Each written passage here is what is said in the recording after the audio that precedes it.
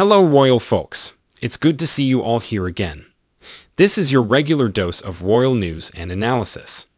But before we start, please subscribe to my channel and click the bell icon. Thanks. Meghan Markle and Prince Harry have arrived back in the UK for a whirlwind tour shortly after an in-depth interview stoked tensions between the estranged couple and the royal family.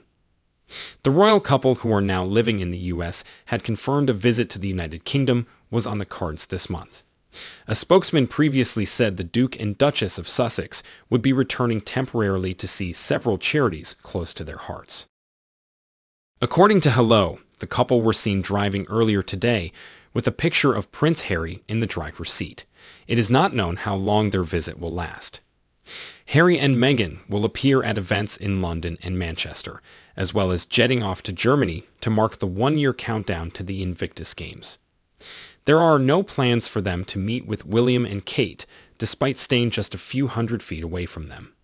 They had been expected to arrive as soon as today and use their Windsor home, Frogmore Cottage, as a base, but their arrival date and time had not been confirmed. It is not known if they will visit the Queen in Balmoral, but it is thought unlikely they will bring their children Archie and Lily on the working trip.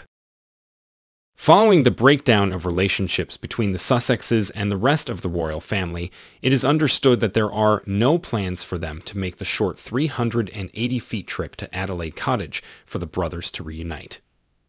Royal sources suggest there are fears the couple may bring a film crew along to the UK as part of their rumored $100 million Netflix deal. Trust, particularly at the moment, is a big issue, a well-placed source said. Another said, "I really can't see any progress in repairing their relationship until the documentary and book have come out and they see what he has to say. The family have everything to lose and nothing to gain. William is deeply hurt and believes his brother has crossed a line. They will head to Manchester on Monday for the One Young World Summit, an event which brings together young leaders from more than 190 countries. Meghan, a counselor for the organization, will give the keynote address at the opening ceremony. They will also meet a group of summit delegates doing outstanding work on gender equality, One Young World said. The couple will then head to Dusseldorf on Tuesday for the Invictus Games 2023 One Year to Go event, before returning to the UK for the Wellchild Awards in London, where Harry will deliver a speech on Thursday. There are no public plans for the couple on Wednesday, meaning any potential meeting with the Duke and Duchess of Cambridge or any family member could be held on that day.